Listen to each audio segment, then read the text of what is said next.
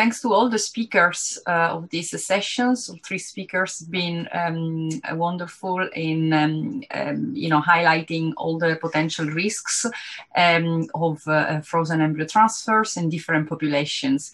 I would like to start this discussion session by asking something to the three of you and see your opinion. I think the common theme at the end of these 2 days and very much at the end of this session is that natural cycle versus HRT cycles, natural cycles is much better in terms of outcomes for the mom and for the babies. However, we all have our life. Even if we are on Sunday morning here or Sunday evening here watching this interesting masterclass, but we all have a life, and we all would like to work ideally Monday to Friday, perhaps on Saturday morning. So I'm just thinking to ask, is there a possibility perhaps to pre-plan the natural cycle by, I don't know, giving the pill or giving the norethisterone to some patients so that they can bleed at a certain time, and within a certain kind of flexibility, we could perhaps have them ovulating in a useful time. So that's one question. And the second is to touch on the aspirin that Dr. Nandita just mentioned. Perhaps one possibility would be still to stick to the program cycles with the HRT, but maybe gives aspirin to our patients, in particular the ones that are high risk, like the older women. So yeah, if I could ask these two questions, starting with Sarah, that today she's online, so she can answer. Thank you. Yes. I hope there will be no internet problem today, like yesterday. But thanks for asking the question, because I think pre-programming a spontaneous cycle is not always a very easy thing, because you essentially want the ovulation to come on such a day that you can transfer the embryo not on the weekends or not on any major holidays, basically whenever you want. And what I was trying to say yesterday, and my Zoom did not cooperate, was that I really honestly don't believe that ovulation triggering by ACG in the long run will show as good results as totally spontaneous ovulation, for the pure reason that I think that when a process happens on its own spontaneously, you get the best outcome in terms of implantation, endometrial functioning, and embryo and endometrial synchronizing. So basically what I think is that you can of course do this if nothing else happens, but of course you can try pre-treatment with contraceptive pills and stop the pills at a suitable moment, or you can do the progestogen, pre-treatment and stop it again in the same way. These are very old classical ways of trying to make sure that the ovulation is on the day you want it to be. And that's my answer. I'm very curious what Chris would answer on the same question. I'm really, really curious what the idea would be in the United States, and then about Dr. Nandita also, because India also, each country has different practices. They vary a lot. So that's very interesting. Thank you. Discussing the inconvenience, there's no question that this comes up for us practically at every meeting, every week. The nurses don't like it. The patients, I'm not sure, see the difference. So I think it's us, primarily the healthcare providers, who are getting this unpredictability of when this will happen. And even though I do agree with Dr. Veleva that fully natural cycle may end up proving to be the best, give us the best outcome, for the time being, we are doing HCG triggering, so modified natural cycle, to try a little bit to take care of that insecurity about the timing of the transfer. So for the time being, this is what we're doing. Although, as I said, I agree with respect to possible what's optimal. We have not across the board done the aspirin treatment yet. We are talking about it. I don't think it's widespread in the United States to use it. And my bottom line, coming from sort of more of a researcher's point of view rather than a clinician, is I don't want to miss this opportunity to actually try to understand why this is happening. We talk about the corpus luteum and we thought about relaxin or VGF. There's so much more to study there that we need to get to the bottom of this. And if we jump to some treatment and say, well, we know how to prevent preeclampsia by giving the aspirin, that may be true, but I think we still we need to think seriously about some prospective studies to actually look at why this is happening, not so much how to prevent it only. I think, hi, Christos. Hi, Nandita, hi. Hi, Padma. Hi, Arianna. It's really great to be listening to everybody. I think this is a problem which I'm also facing. It's because it's so much easier doing a program cycle. We run batches all over the country and we have 9 centers. We also go to other centers to perform IVF. So it becomes very difficult if we want to do natural cycle in those. So those places where we are providing the support for IVF, we are definitely doing program cycles. Only what we're doing is we are definitely using 150 milligrams of aspirin is what we recommend to the patients as a preventive. The other thing that we are in my unit in Mumbai, I am trying to see that my older patients, if I can take them naturally, but then I warn them that, anybody will be available to do the ET. As Dr. Veleva said, we have a life also. So, it's just that you have to get your patients used to multiple people. They should be open to that concept that anybody can do ET, but it's very, very difficult. Natural cycle is out. I mean, I cannot cope with natural cycle in my practice. So yes, programmed, semi-programmed cycle as Christos was talking, but majority of our cycles are programmed cycles. And I'm just using very liberally the aspirin in my practice. So about the aspirin then, Nandita, because that's something that, you brought up towards the end of the presentation. I was perhaps expecting some studies. So are you aware of any studies for the implementation of aspirin in prevention of preeclampsia or hypertension in pregnancies? Yeah, in fact, I don't know the name of the exact study or whatever, but what study which I have read is that if you give 75 milligrams of aspirin, it is preventive, but 30% develop I can't get the resistance to it. Okay, so that's why now the RCOG recommends 150 milligrams of aspirin to prevent preeclampsia. So if you have your first trimester markers, the dual marker plus is what we call it here, then we do the color Dopplers in the first trimester. And if those come in a normal pregnancy also, with the high risk factors that are there, there's a lovely prediction model of preeclampsia, which the Gestosis has come up with. And I think every patient needs 150 milligrams because any young patient, first time pregnancy, these are all the risk factors of preeclampsia. So I don't know whether we are really adding to that. So if I'm getting, and my problem is also results. See, I'm getting fabulous results with program cycles. I don't want to shift over majorly to get my results also affected. And Christos is lucky, they work in an environment which is research oriented and you are putting in 2 arms and all. Where I am working, it's difficult to do that. It's really been difficult. Probably I'm not trained. I need to come to Christos and take some training, really, to be able to divide the patients and do it and check it out. So I think that's so important. Hi, Catherine.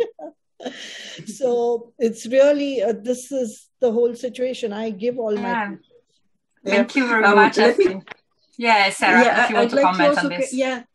Thanks, Arianna. I did not say anything about aspirin because I was thinking, aspirin is, of course, used as a prophylaxis against preeclampsia, of course. But this is mostly once the patient gets pregnant, because there have been so many studies on aspirin in IVF, it does not do any difference at this stage. So it makes sense once your patient is pregnant already to start aspirin right away after the pregnancy test. But before that, I really don't I mean, it's not been shown to do anything. It's nothing before. It's all the first trimester. Before 14, exactly. You should give it. Oh, exactly. And then in high-risk pregnancies, of course, you should do the low molecular weight, the heparin and stuff. So, but that's obstetrics already and not IVF treatment. This was a very good question. Huh? It really brought forward a lot of thought processes. Yeah. Yeah. So thank you. That's very, very interesting. I think we did add a little bit more on the management of these patients. And so my second topic, I know you all touched on this a little bit also yesterday, is the day 3 versus day 5 versus day 7, day 6, all sort of days. Now, I know from my personal talks with Sarah, with all the Northern European colleagues, that they are very conservative under this point of view, and they prefer to transfer day 3 embryos because there is less exposure to culture media, to conditions, and even when they do have an elective single embryo transfer. So I wanted to just, if you, each of you can maybe explain a little bit more details to the audience. Do you think an embryo exposed up to day 6 or day 5 in culture media could have an increased risk eventually in terms of epigenetics, in terms of long-term outcomes on the baby, comparing to an embryo transferred on day 3? We're talking about frozen, obviously. Because I answer first because you said about the conservatism of the northern European countries. This is absolutely true because once you have a system which works and you think that it works well, then there is quite a lot of pressure against making changes in it. But I should say that day 5 embryo transfer is becoming more and more of a reality. The changes we are seeing, which we still are not publishing about, is that the amount of frozen embryo transfer is getting down and the success rates are not going down. And that's about it. Of course, this is such a multifactorial analysis that we can talk for days about this. But in terms of epigenetic changes, there have been some studies showing, I cannot say that, well, there have been quite a lot of studies showing that the epigenetic changes which are observed in children born after IVF, they disappear little by little as time goes on. So in the long run, does it make any difference if you originate in a day 3 embryo, day 3 transfer embryo, or day 5 transfer embryo? Probably it will matter during pregnancy a little bit maybe, but maybe not later. I think twinning is more of a problem, of monozygotic twinning, but the epigenetic changes, I don't really think it is much of a concern. I am not as ready to give an answer to this question and be that definitive. We have been studying actually genetic changes in IVF children for now over 10 years. And we are now following some of these children as they grow up to see if there are any differences in how they develop. And there's no question that some epigenetic marks that are present, let's say at birth, basically the child, as they grow up, those marks basically assume their normal density, let's call it. Having said that, there are some, and that's, if there is one message that I would like to give the group, is there are some which we've been calling susceptible individuals, let's say susceptible embryos, that this correction is not happening. And we don't know the basis for it. So I am not ready today to give you an answer. I'm not worried about it, or I'm really worried about it. I'm somewhere in the middle. I think the majority of kids, probably we don't need to worry about. However, there may be a subgroup that makes them more susceptible to these epigenetic changes, whether it's freezing, whether it's prolonged culture, whether it's a biopsy, and we will have to see. This is exactly what we are studying. We have proposed it, we have a big NIH grant, and that's what we are studying. We are looking at birth, but also we are looking at 10 years plus after birth. And having started these studies more than 10 years ago, some of the babies, we have their epigenetic fingerprint at birth. Now they are 10, 12 years old. And of course, less than that. And we're bringing them back to see which ones have changed, which ones have not, their epigenetic signatures, and most importantly, how they have done health-wise, how they have done in terms of their growth. Have they developed diabetes? Have they had problems with, they could be small for gestational age at birth, and then they become obese later on. This is what we're looking at. I don't have an answer, though. But the important message for our audience is that the majority of the kids, of the offspring, are probably fine from the epigenetics point of view. But there is a subgroup which to date we cannot identify. But that's what we are working on, to try at birth to identify the ones who are susceptible. Or even if I'm allowed to dream, if we know the parental